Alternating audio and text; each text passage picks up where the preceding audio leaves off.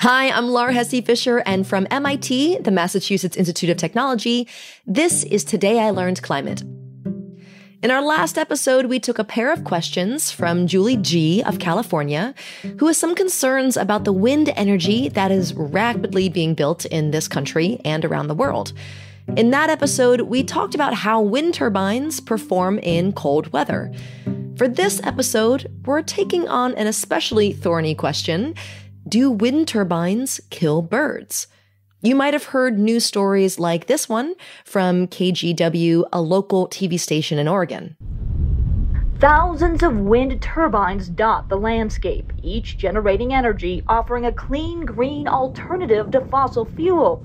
The problem, studies have shown, those huge turbine blades kill hundreds of thousands of birds every year, including some that are endangered. We talked to Professor Michael Howland about this. He studies renewable energy projects at the MIT Department of Civil and Environmental Engineering. And Professor Howland told us that that news report is correct. Much of the data about bird deaths at wind facilities come from studies published in 2013 and 2014, which concluded that somewhere between 150,000 and 700,000 birds were killed by wind turbines each year when birds run into them. These numbers are likely to be even higher today because many more wind farms have been built in the past decade. So yeah, wind turbines do kill birds, and bats as well, including some whose populations are in decline. But don't stop the episode here because that's not the whole story. Unfortunately, many things that humans build kill birds, and wind turbines are not at the top of the list. Here's Professor Howland. Wind turbines result in far less bird mortalities than from habitat loss, cats, windows, vehicles, toxins, electrical lines, and communication towers. Power lines are a useful comparison here. We need them for any kind of electricity generation, not just wind, and researchers have concluded that those power lines kill tens of millions of birds a year, potentially hundreds of times more than are killed by wind turbines. And unfortunately, that's just the beginning. Studies show that buildings, like birds colliding with our homes and office towers, kill hundreds of millions of birds a year, perhaps almost a billion. And the greatest human threat to bird populations? Do you want to guess? It's housecats. At the upper end of estimates, our pets may kill 4 billion birds a year. We'll have linked to all of these studies in our show notes on tilclimate.mit.edu. So we cite all of these figures not to brush off the birds that are killed by wind turbines, but to put those numbers in context. If you're really concerned about birds, and you probably should be, they control pests, they pollinate plants, and they inspire us and provide countless other services, then you should be even more concerned about the things that threaten them the most, like power lines, buildings, housecats, and also burning fossil fuels.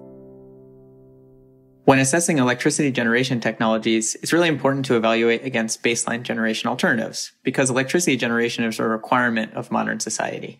Fossil fuels contribute to climate change, increased air pollution, and negative impacts on human health, among other issues.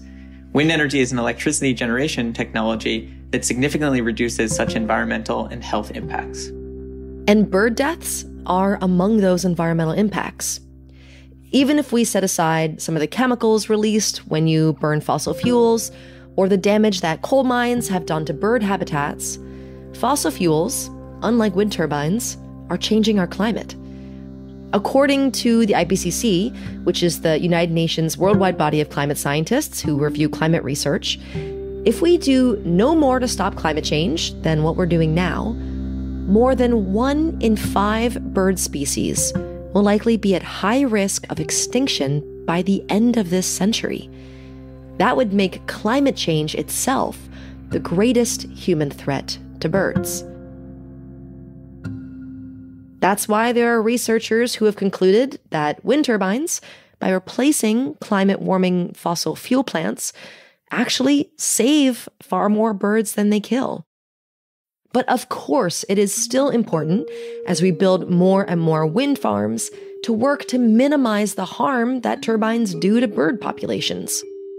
Further research continues to develop methods to reduce the frequency of wind turbine interactions with birds and bats, including wind turbine design and appearance modifications to mitigate such interactions. For example, scientists have found that painting one blade of a turbine black can increase its visibility and reduce bird fatalities by 70%. And some wind companies are even experimenting with using artificial intelligence to sense a bird's approach, powering turbines down to avoid collisions. And decision makers can limit the number of wind turbines that are being built in important bird habitats or flight paths. So Julie, as you have identified, wind energy, like any energy source, comes with its complications. And we should be honest about those complications. And we should also be honest about the full story. And we hope we did that for you today. Do you have a question about climate change? Then ask us.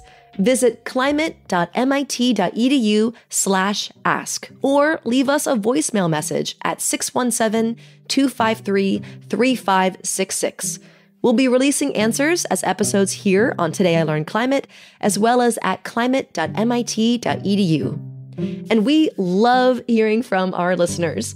Send us a message at climate@mit.edu and let us know who you are and what you're working on and why you listen to the show. We so look forward to hearing from you.